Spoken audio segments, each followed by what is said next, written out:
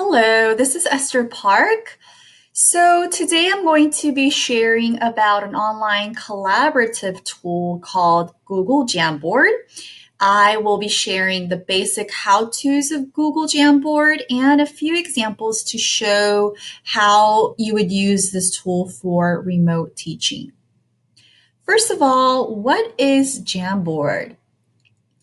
Google Jamboard is an interactive tool that will help make our synchronous sessions more interactive and engaging, and it's very similar to using shared collaborative Google Slides. One difference that I noticed between collaborative Google Slides and Google Jamboard is that Jamboard has a great whiteboard annotation feature that your students can use to handwrite text directly to the frames. So if you are a math teacher or if you are a science teacher, Jamboard is the way to go. And of course, all Jamboards are free. So let's take a look at the basic how-tos of creating your first Jamboard. So first, you're going to go to jamboard.google.com. Next, you're going to click the plus button on the bottom right to create your new jam.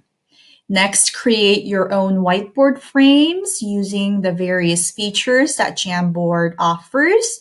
And lastly, you're going to click share and give all your students editing access to your jam so they can come into your class deck and interact with your frames. So now let me quickly walk you through each step very briefly. So I'm going to exit my presentation mode. So first of all, you are going to go to jamboard.google.com. And this is a landing page where you can see all of your past Jamboards that you've created. So to create a new jam, you're going to click on the yellowish orange button on the bottom. And on the top, you have an option to rename this jam. I'm going to rename it as Demo. And go ahead and click Background. So you have an option to change your background of your board. So you can make your background to be dotted lines, lined paper feel, can be graph paper, and also you have an option of changing the background colors.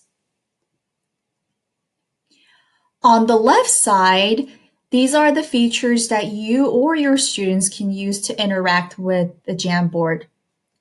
First one is the pen tool, where you can change the style of the pen as well as the color of the pen. This one feature is something that makes Jamboard a feature that makes Jamboard a winner over Google Slides, because students can handwrite text directly to your frames on this interactive whiteboard. Some other features of Jamboard are eraser, a select cursor, sticky note. To show you an example, simply type in what you want to say and click save. That's the sticky note feature. Insert image feature, so you can insert anything from your desktop or Google image search, or you can add something from your Google Drive. And insert symbols. It can be a shape or inserting a text. And lastly, the laser pointer. That gives you this cool laser pointer look. Also notice that if you click on the right arrow on the top, right here, it will give you new frames where you can add new pages to your Jamboard deck.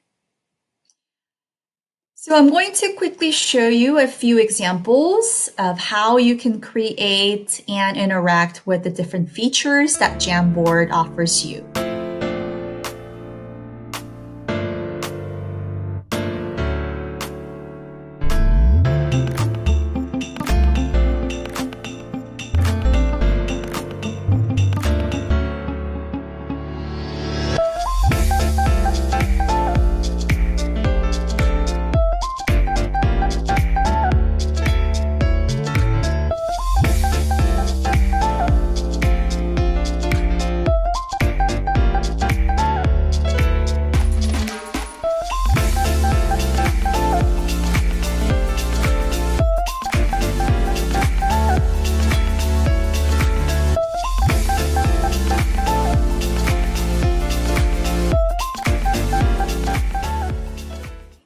Great. So you just saw a very quick way of creating your own jams using the features bar.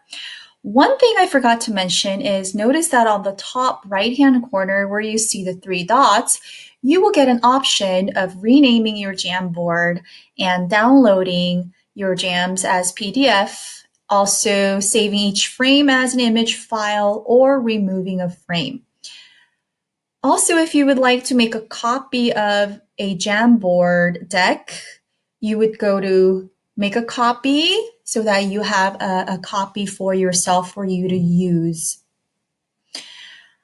There are two ways that you can use Google Jamboard in your remote teaching. First is to simply share your screen during your synchronous video call and use it as a whiteboard to model a task. So I would imagine a math teacher modeling a math problem on your whiteboard. So with this option, you as a teacher have the only access to your Jamboard. A second way to use Jamboard is to use it as collaborative whiteboard.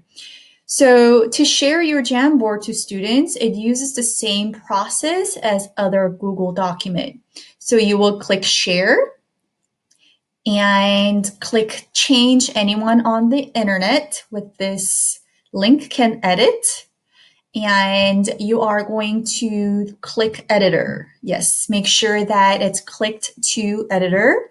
And you will need to give your students, all your students, these editing rights if you want them to write and edit things in your Jamboard. So once you have all of your students in a synchronous session, you're going to copy this link and share the link with all your students. Now I'm going to show you a couple of examples and some helpful templates and ideas that other educators have used Jamboard as a collaborative tool. So here on the screen, I have added a few templates that Aaron Roberts shared on Twitter. And these are formative assessment ideas, also some check-ins using Google Jamboard. So please feel free to make a copy for yourself by clicking on the image. Once you are in Jamboard page, click the three dots on top right-hand corner of the Jamboard page, and then click Make a Copy. Lastly, some more templates and ideas were shared by Chris Zagner. And what I love about the collaborative jam templates on the right side that you see is that each student will be given a space on each frame and asked to draw or write something down as a quick formative assessment, sort of like a parking lot, a parking spot for them to add their thoughts to the whole class activity. So again, please feel free to click and make a copy for yourself by clicking on these images in my presentation deck. That's it. I hope this brief video gave you an introductory overview of Jamboard. And if you have any questions, please feel free to reach out. Thanks for listening.